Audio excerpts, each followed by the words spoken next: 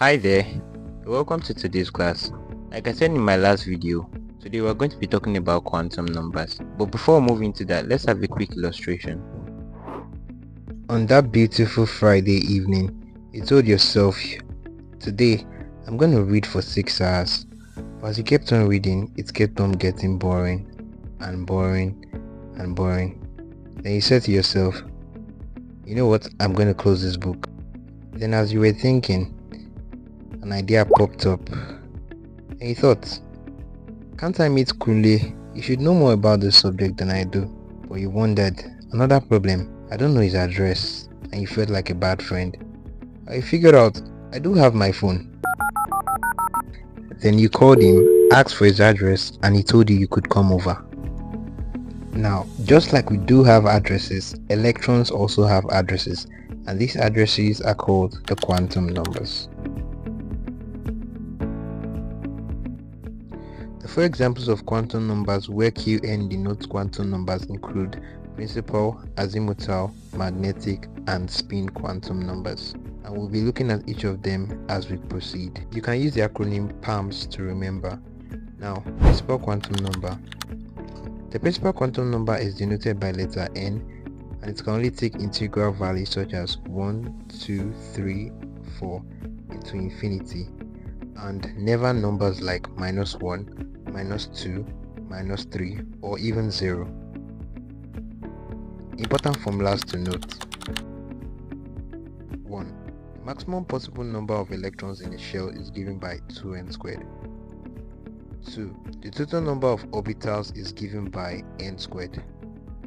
Now let's take some questions on this. Calculate the maximum possible number of electrons in the air shell.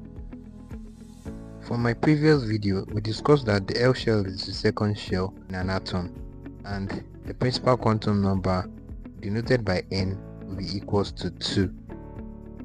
So using the formula 2n squared, we have 2 into brackets 2 squared, which is equals to 8.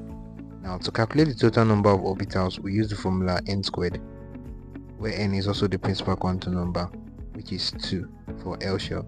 As 2 squared is equals to 4, and that gives us a total number of 4 orbitals, which are the 2s, the 2px, the 2py, and the 2pz orbitals.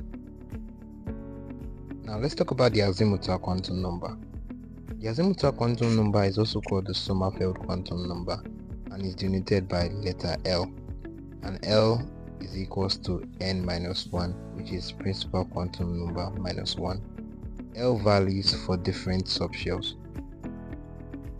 For the S subshell, since the S subshell starts from the first shell, the K shell, of principal quantum number 1, using the formula L is equals to n-1, the S subshell has an L value to be equals to n-1, 1 minus 1 equals to 0. Now for the P subshell, L values will be equals to 2 minus 1, which is equals to 1. For the D subshell, 3 minus 1, which is equals to 2. And for the F subshell, 4 minus 1, which is equals to 3. So the SPDF subshell have azimuthal quantum numbers equals 0, 1, 2, 3 respectively. The total number of electrons in a subshell can be gotten by the formula 2l plus 1, where L is the azimuthal quantum number. Now let's take an example. For the P subshell, where the azimuthal quantum number is 1, 2l plus 1, inserting 1, we have 2 into brackets 1 plus 1, that's 2 plus 1, and that's 3. This tells us that there are 3 orbitals in the P subshell. Now let's talk about the magnetic quantum number. The magnetic quantum number tells us more about the number of orbitals in a subshell. It also ranges from -L to +L, where L is the azimuthal quantum number.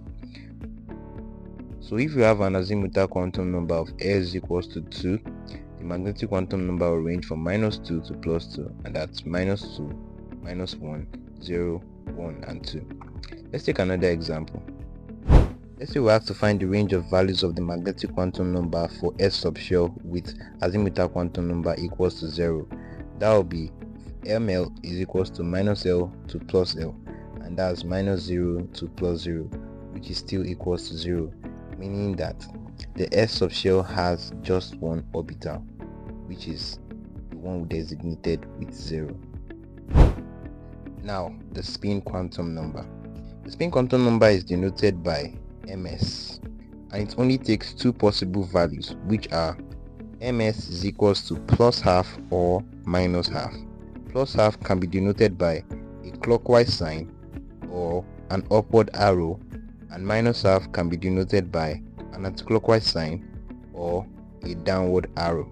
This means that in an orbital, an electron can only take two positions, either it's moving clockwise or anti-clockwise.